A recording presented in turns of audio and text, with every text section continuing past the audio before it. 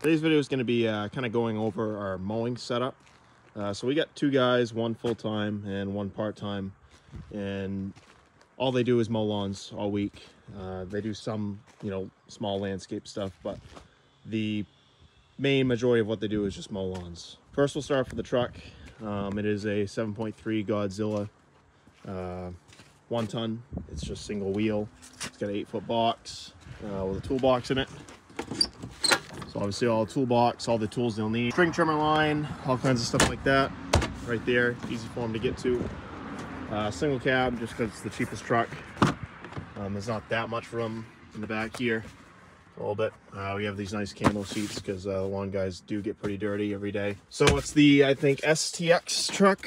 So it's, not a luxury truck by any means, just cloth seats. It does have a nice backup camera and everything. I do have a review video on this truck. It's a really nice truck, pretty fast for a stock truck. Here we have a SureTrack trailer. It's like 22 feet long. We have a side gate. Our walk behinds, we have 3 of them. 2 of them are 48s, which this one is right here. And I have another one that is a 52-inch. So these are really good. You get into a lot of small areas and steep inclines, good on hills, stuff like that. All we run essentially is Exmark. We had one Gravely once. We actually still have it. It's at my grandfather. Well, it's my grandfather's now, but all we run is Exmarks. All the same size, really. Our riders are all 60-inch. Here we have a S-Series Laser Z. I believe this is a 2011. This is my favorite mower of all time. Still use it all the time. It's got a nice bagger on it. I think we paid like 12 or 14,000 for it, something like that. Has a good amount of hours. This is the most hours, 2,500. So this is our kind of like our most used mower of all time, really. I believe the engine did go. That was like at 2,200 hours, which is kind of expected. The life expectancy is like somewhere around 2,000. So here's another one. This one I believe is an E-Series, which I don't like. It's a little bit more narrow. It comes with much shittier wheels, so you're much better off to go with an S-Series. A little bit heavier, a little bit better ride, better heavy duty. Obviously, if you have the real money, you get an X-Series.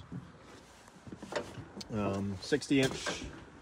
We used to have those chute blockers, but the guys didn't like them. I used to like them when I used to mow, but they didn't. So usually have one bagger on, one without.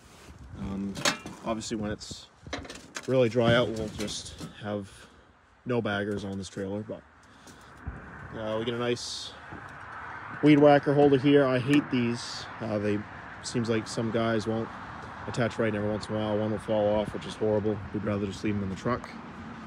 We strap our mowers down by these fast straps here. It's obviously neat. As far as these walk behinds, I'm not 100% sure on the hours because there's no hour meter, but there's definitely a lot. So the reason why this is a gas truck, all my other trucks are diesels. The reason why we went with gas is because when you're actually filling up at the gas pump, it would be really annoying to go to the diesel pump, then switch over to the gas pump and get your mowers. So we keep our mowing truck a gas truck just because it's a little bit simpler when you go to fill up at places. This truck gets horrible fuel economy. It doesn't really get used much. It's got like 35,000 miles compared to my dump trucks. It's nothing. But yeah, this truck gets horrible fuel economy. It's like 8 miles a gallon, but it is the big 7.3 engine. So it can, pull this trailer very, very easily. So this trailer is not a heavy duty trailer at all. It's like a 10,000 pound SureTrack. Not sure on the year, but you don't have to have a CDL to obviously drive it. Just a 1-ton truck with a 10,000 pound trailer, so you're way under for CDL. Bad thing is you can't ever haul skid steer or anything like that with it.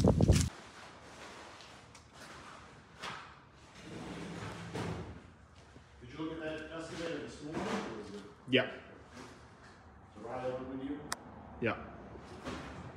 So we got 4 60-inch Exmarks right now. 3 walk behinds, like I said. This is the 52-inch here. So we get 7 mowers, 2 guys, good playing backups. We don't really sell them when we're done with them. We just keep them as backups, and there's no real need of selling them or trading them in. We just keep them. Overall, Exmark does a really good job with their grease fittings. Everything's very easy to get to, very easy to find, simple. Air filter, obviously. Everything's easy to change, everything's easy to maintain. So we've had really good luck with Exmark. Just really because there's a dealership close to us. and we don't really have issues. I mean, we get about, like I said, 2,000, 2,500 hours out of them. Then essentially they either need some work or they need to be put on to the backup fleet. But my opinion, our setup's pretty good. We don't really we used to have a lot of mowing. We used to have a ton of mowing actually.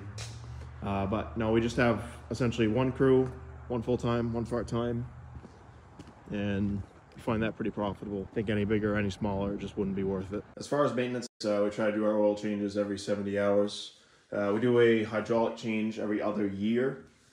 As far as greasing, we do once a week. Mower blades are sharpened once a week, and the decks are cleaned twice a week. So I personally don't really have anything to do with the mowing. I don't want the stress of it. I don't want the planning of it. So I basically have a guy who makes his own schedule, does his own thing, and he has a part-time helper. And it's essentially stress-free for me, for the most part. So yeah, he does a really good job. He's been doing it for like 5 years. I haven't really touched a mower. As a matter of fact, I haven't even mowed my own lawn. I've owned the house for like 5 years and I haven't even touched it. So it's really nice just to have this part of the business kind of out of my brain, out of my head, not have to worry about it. So it's definitely good having a good guy for that. As far as mowing, I mean, there is money in it, yes, but the problem with mowing is that you have a bunch of companies starting up like every year that are always driving the prices down, undercutting people, and it's kind of annoying. So I focus on the hardscape because not a lot of people can do that, and so it's a lot more expensive to get into, so you don't have to worry about people starting up businesses for hardscape masonry every year. So yeah, it's just good to be diversified. I'll probably never get rid of the mowing. I'll probably have at least a small crew going at all times because obviously the mowing brings in a lot of work for plowing too, and it's season round. So you get spring cleanups, you get sweeping, then you also have the winter months where you plow for them too. So it doesn't really make sense to get rid of mowing or get out of it. It is kind of blood money at times, but it brings in a lot of year-round work. Again, any questions, leave them down in the comments below, and thanks for watching.